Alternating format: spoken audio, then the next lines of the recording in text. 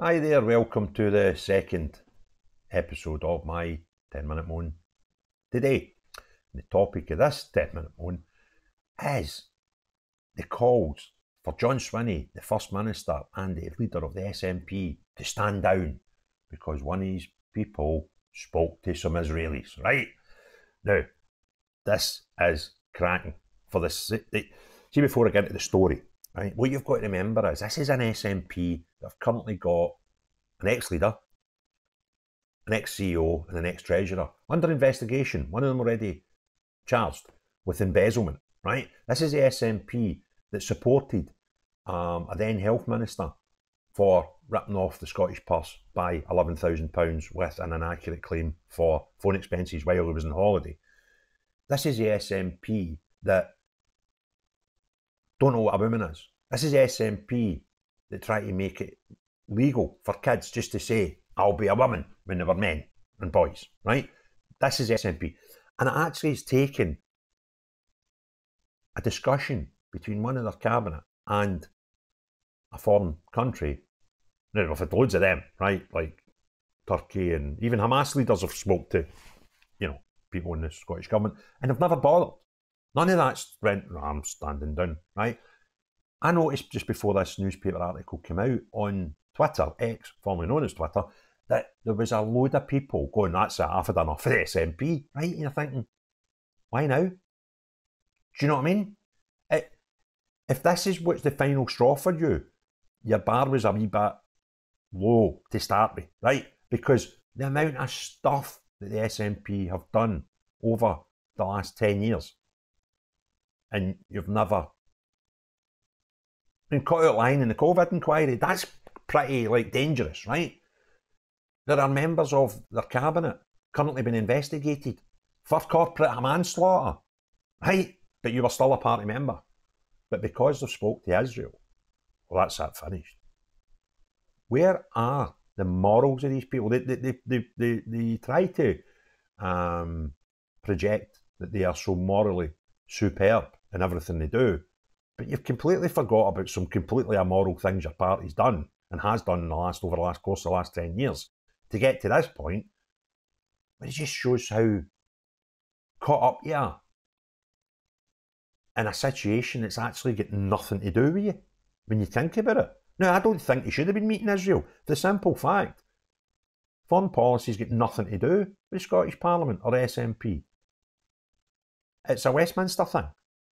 But the reaction is absolutely comical. So the headline in the Scottish Daily Express on this is SNP supporters call on John Swinney to quit over Angus Robertson's meeting with an Israeli diplomat. The Culture Secretary held a meeting with Daniela Grudsky to discuss commonalities between Israel and Scotland, but it's enraged anti-Israeli Nats. Key bit there of that phrase is anti-Israeli Nats.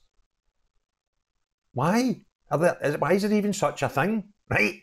If you're a driver, you get up every morning going, I want Scotland to be independent. Right? That's your focus in life. Why are you getting so het up about other people? It is mental. So let's read the story, because it is quite funny. Supporters of Scottish independence have turned on John Swinney after he defended Angus Robertson's meeting with Israeli diplomat. We told on Tuesday that the Culture Secretary had held a secret meeting. Shouldn't be holding secret meetings with other countries, mate. The Scottish government's already been warned about having secret meetings with foreign governments, right? Anyway, the Culture Secretary had a secret meeting with Daniela Grudsky, Israel's Deputy Ambassador to the UK. And the talks were kept off official Scottish Government records for 4 days before officials confirmed the pair discussed areas of mutual interest, including culture, renewable energy, and engaging the country's respective diasporas. I always say that word wrong. It comes despite the SNP's firm anti-Israel stance since the war in Gaza kicked off with Hamas attacks on October 7th. The SNP leader was forced into offering a desperate explanation to the SNP voters, claiming the meeting had been about pushing the case of a ceasefire on Gaza. Again, that's not the Scottish Government's job, right? It's just something that you shouldn't be discussing with any, I think you should stop firing bullets on that mob that invaded you on the 7th of October. It's get hee-haw to do it. Now, you might have an opinion on it, but you should not be interfering with it. And I actually think this is just a lie. I think this is trying to cover up to pacify some crackpot separatists in Scotland, right? Going, we were asking them to have a ceasefire. No, you weren't, right? So I think that's just all nonsense. Excuse me. But it has failed to quell the Nats, who have been left disgusted at the party's apparent hypocrisy. Many have taken to writing to sympathetic newspapers to air their views, with one saying SNP politicians keep shooting themselves in the foot. I agree with that. Writing in the National, David Gill, is that young guy that's on Twitter, that's out campaigning like every single day, and then has a meltdown and goes, I'm not coming back in social media, and he's back 2 years later. I'm sure that's David Gill. Anyway, he said, Scotland's representatives within the independence movement should and must refrain from promoting Israel as normal democratic state. Okay.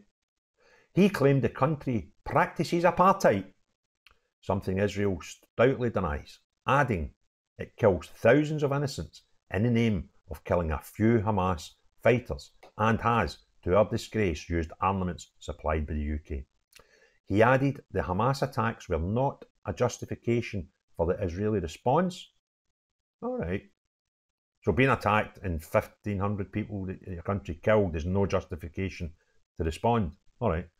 He described the meeting as morally repugnant. Another letter in the Herald said, Mr. Swinney had shown a total lack of judgment and integrity in justifying Mr. Robertson's friendly meeting with a senior Israeli diplomat.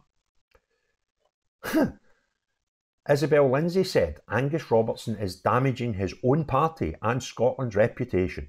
John Swinney's support for him shows either a lack of a backbone or a lack of moral judgment. Either way, is this what we want as First Minister? Question started. And the First Minister's attempt to quell the storm on social media backfired, with one cybernat saying, utterly pathetic, John, offensive and an own goal in the last minute of a cup final. Pure, excuse the language, fuckwittery. And another said, if you really wanted to convey your consistent position on the killing and suffering of innocent civilians in the region, you would have declined and hung the phone up. Not waited until a huge backlash prior to releasing a piss-poor statement reeks of damage limitation. Resign! Ms. Grudsky had taken to X to thank Mr. Robertson for the meeting and posting a picture in Raging Nats, including politicians. Emma Riddick said her heart just sank when she saw the picture. Poor Emma. Ms. Grudsky said, thank you, Angus Robertson, for welcoming us to your wonderful Scotland. Discussed the unique commonalities between Israel and Scotland, and also emphasised the urgent need to bring back our 115 hostages.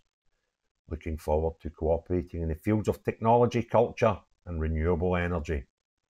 Mr. Swinney said later the Scottish Government received the meeting request and accepted on the basis it would provide an opportunity to convey our consistent position on the killing and suffering of innocent civilians in the region.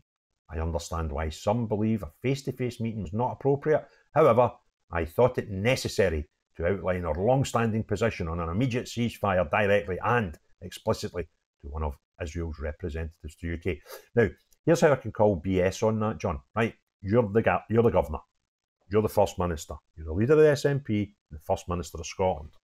So if the meeting was to give the Scottish Government an opportunity to tell Israel, you're bad, we want a ceasefire, why did you send Angus Robertson?